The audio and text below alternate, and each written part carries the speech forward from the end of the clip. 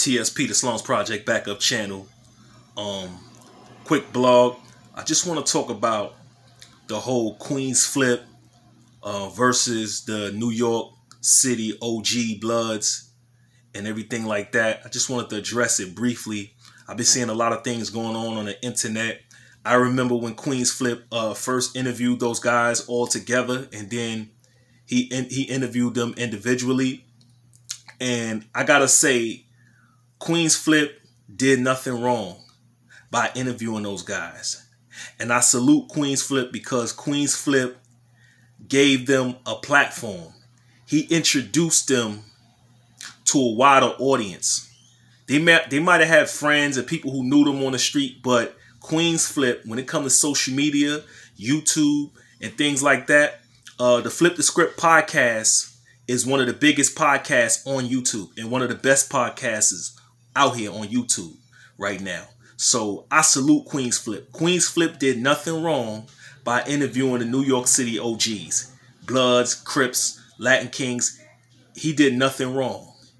He also given platforms to people that we forgot about, like people like Chingy, Cardan, things like that, Saigon, artists that people forgot about.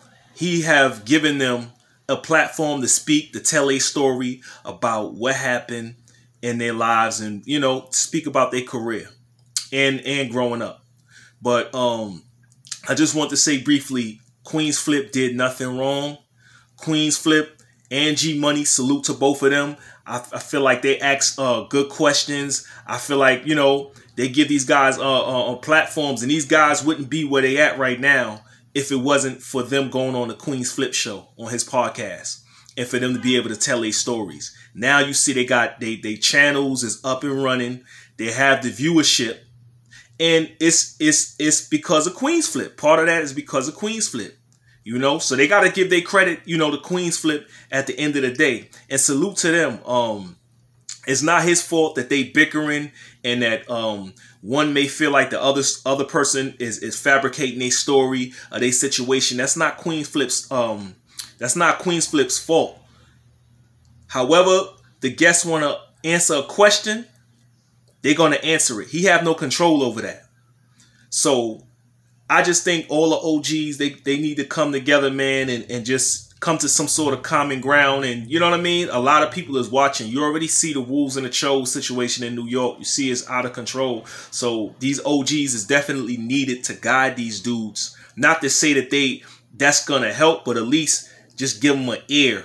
You understand what I'm saying? Hearing it from somebody from people, OGs who's been through it, who's been to prison, who's been to jail, to Rikers Island, going through it in the system. I feel like they can make a difference in a lot of these dudes' lives, these wolves and Chos, you know what I'm saying, running around, GDs running around. I feel like they can make a difference in their life. But salute to all the OGs, salute the Queenz flip.